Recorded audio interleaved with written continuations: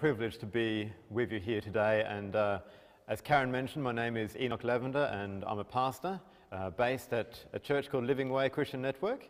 My wife Sarah and I head up a ministry called Shalom Israel, which teaches churches about the Jewish background of our faith and also raises support for churches who are in Israel, who are facing difficulties, who are reaching out in their communities. My wife and I have 14-month-old twins, David and Hannah, and we're all sending greetings to you today. Our topic that I want to share on is called goodness versus happiness.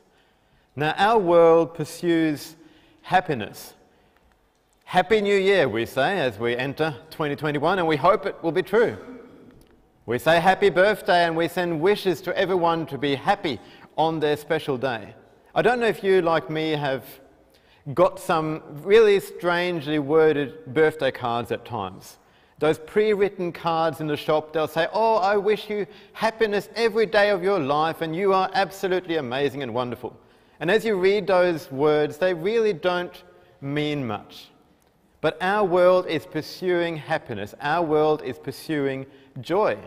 Happiness from shopping, happiness from relationships. And parents say, all I want is for my children to be happy. Doesn't matter what they do, doesn't matter where they go, may they just find happiness. This is how our world works and this is how our world talks. But let's have a look at a Hebraic understanding of true happiness that comes from God's goodness. Let's have a look at how our Heavenly Father wants to treat us as His children. We'll start by going back to Genesis. And we read in the beginning that everything God did was good. And as He created mankind, He said it was very good. So God's work is characterized by goodness, while our world is characterized by the pursuit of happiness. The rabbis have a bit to say about this. And they point out that what makes us happy isn't always good for us. Maybe you like your chocolates and your sweets like me, but it doesn't do you good in the long run. But what is good for us doesn't always make us happy there and then. We are teaching our twins to eat all kinds of food, and sometimes they have a strange expression on their face as they try something new. It hasn't made them happy, but we know it is good for them. So God is a good God. And what He does in our lives isn't necessarily related to us being happy, but it is related to Him showing His goodness and doing good for us. We wish people a happy marriage, and we have the fairy tale story of the young prince and a beautiful bride living happily ever after. But again, is this reality? For those of you who are married like myself, you'll know that while your wedding day hopefully was a really happy day, not every single day after that day is going to be fantastically happy. In fact, you might have times of frustration, times of tears, times of struggle, pressure all around you. It is not necessarily happiness every single day of your life. A biblical perspective on marriage is quite different. It says in Proverbs 18:22 that he who finds a wife finds a good thing. Now that's the King James translators who are translating this, and they have added in the word thing right here. But if you look in the Hebrew, it actually says, he who finds a wife finds good. So ladies, you are not things, you're not objects. You are in fact good. That is the Bible's description of who you are and what you're meant to be towards your husband. Now, good doesn't mean always happy, and it doesn't mean things are always easy, but it is always good.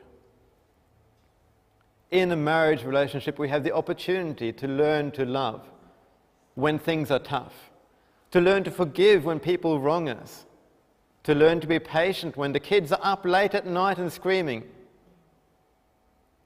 to learn to trust and accept someone who has a different perspective than yourself. This is why marriage is good in God's sight. It is good for us to learn these lessons. So perhaps a better wedding wish as you go to the next wedding you attend is simply found in Psalm 23 verse 6, that goodness and mercy will follow you all the days of your life. That is God's plan for marriage, and that is God's plan for those of you who are single as well. His goodness to be manifest in your life every day. I found online a very popular t-shirt, and there's lots of different varieties of this design. It says, "I love God, but some of his children get on my nerves." It's a best-selling t-shirt, and I think we know why, because many of us have problems with God's children. We love God. He is amazing. He is fantastic. But his children are not so well behaved at times. But God has ordained for us to be in relationship not just with him, but with our fellow man. Not just with him, but with believers. As we become believers, he places us in a body. He places us in a congregation. And he connects us with people who are different from us, who have different opinions than us, who say things differently, smell differently, look differently. And we need to learn to love those people. It's not easy, but it is good. God said in Genesis 2:18, "It is not good for man or for a person to be alone, and I'll make him a companion." And while this is talking about marriage, it ultimately applies to all of us in our lives. God has placed you and I in families. And sometimes the most difficult relationships are those in our families. Husbands, wives, mothers-in-laws, fathers-in-laws, cousins. We wish not to see them sometimes. We don't want to talk to them, but God has put us in these families to learn to love nonetheless, because that is what he does with us. He puts up with us. He puts up with our issues, and he loves us nonetheless, and he's calling us to walk in that love towards the people he's put around us. How else will we learn to forgive unless we had someone to forgive? How else will we learn to love unless someone was actually quite challenging to love? How else will we learn to be patient unless we actually had some things to be patient about? Even pain itself can be good. Now, what do I mean by that? Well, in the days of Jesus, or Yeshua as we call him, a popular disease or spreading among many people was known as leprosy. And leprosy resulted in people losing fingers, losing limbs, but what was the cause of that? It was that they lost sensitivity. They couldn't feel the pain that was happening to their finger or their toe, and so damage was happening, and before they knew it, they had severely hurt their hand. Leprosy took away the pain that they felt, and more damage was happening. And in some ways, this is what the world wants when it is wishing happiness. It wants to take away the pain that people feel in everyday life. They hope they'll just have a big smile on their face. But that is not how our God operates. He has ordained and he has made us in such a way that we can feel pain, whether it is physical pain, emotional pain.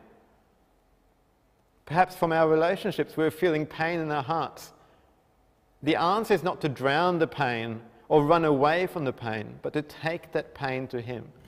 It is a symptom of something that needs dealing with. It shows us there's a problem. So if there's pain in our hearts, let's not deaden it. Let's not run away from it, but let's take that pain to our good God, the one who cares for us, who loves us and has the answer. And he will teach us and enable us to forgive, enable us to let go, and enable that pain to be taken away. Goodness and repentance. Romans 2:4 says that the goodness of God leads us to repentance. Now that does not mean that God is going to be some kind of Santa Claus, showering lots of gifts upon us, and as a result we all just bow down and we repent from all our sins. Here in the Western world we have Santas in every shopping centre and supermarket, but I have yet to see anyone repent because they've seen Santa. That's not how God operates. It is his goodness that leads us to repentance, but it is his goodness that actually challenges our sin, that points out what needs changing and brings us to a place where we want to change. Some of the most difficult times in my life have been when I've been struggling with sin. But God has brought me to a point and challenged me to deal with it, not to sweep it under the carpet, not to hide it away, but in some cases seek prayer and say to someone, this is what's going on in my life. Can you please pray for me? And in those very moments when I've shed tears, when I have cried over what has been going on, I have seen God's goodness. And as I've come out the other end, I've felt so good. I've received His love, His compassion again. And I know I'm restored to Him. It was His goodness that led me to repentance, and His goodness that accepted me and loved me on the other side. And that is a story for all of us. Whether you've been a believer for many years or whether you are just new, coming to faith. At the very beginning of our walks, we very easily will repent and confess to God what we have done. But as time goes on, sometimes we neglect doing it. We allow it to build up. We allow things to be swept under the carpet. But it is His goodness that will, even right now, challenge you and I to deal with those issues, to deal with those sins, and know that He will accept us and bring us back to Him. In all things, God works for the good of those who love Him. It says in Romans 8:28. We know that when Abraham and Sarai had their encounter with God, when God did His work in their lives, He changed their names.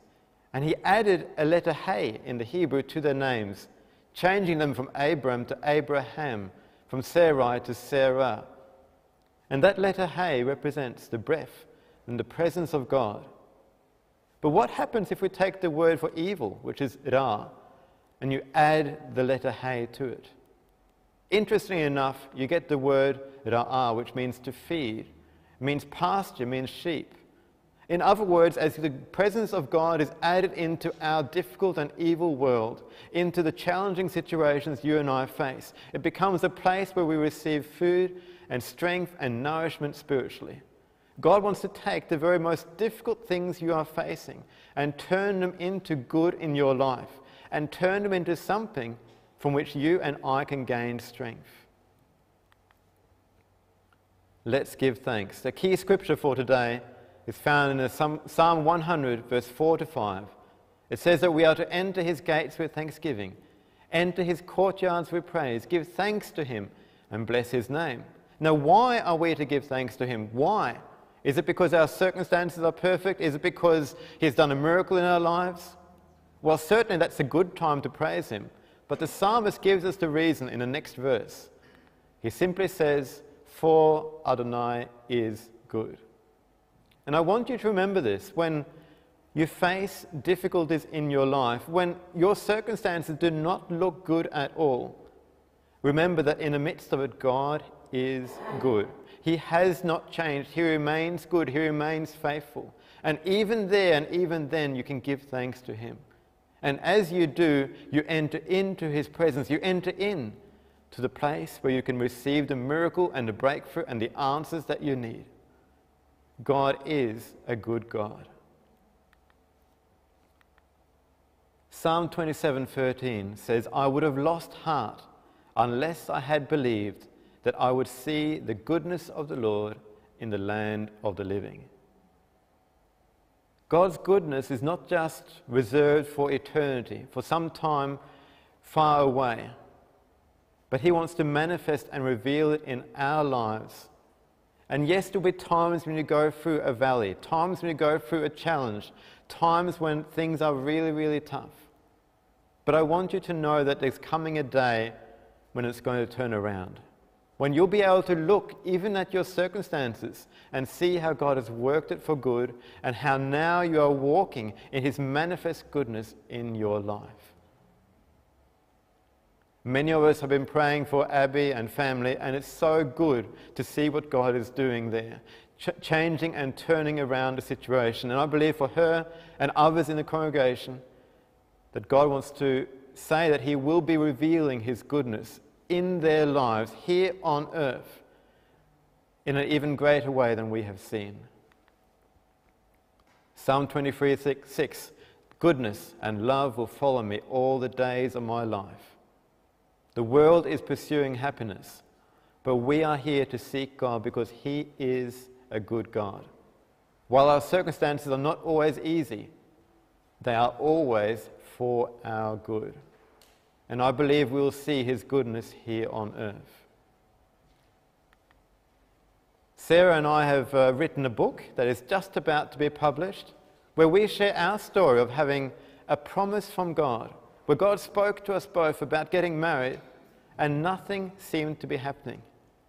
In fact, I tried to make it work. I tried knocking on various doors, trying to connect with the young ladies I knew, and I just faced a closed door. And time went by and years went on, but God was at work in that time. He was at work in that journey. He was good in that journey because He was preparing me and preparing my wife to be. So that when the time came that He led us together, we would be ready to face the challenges He had for us as a married couple. So if you are waiting for a promise from God, if you are seeking for a miracle from Him, I'd like you to have a look at our book and gain encouragement in your own journey. It is available for pre-order on our website, pastorenoch.com.au/pre-order. It will be available mid to late February. So before I end, I'd like to pray for you. So Father God, I just pray for your blessing upon each and every person who is listening right now. You know where they're at and the challenges that they have faced in their lives. And I thank you for your word of encouragement for them right now, that you are faithful, that you are good, that you remain good and you're on the throne, and that you're going to work out the challenges in their lives for their good and for your glory. And so we just pray for your blessing upon our congregation and everyone who is listening. And I thank you that you are a good God, and we honor you today. In the name of Yeshua, our Messiah, amen.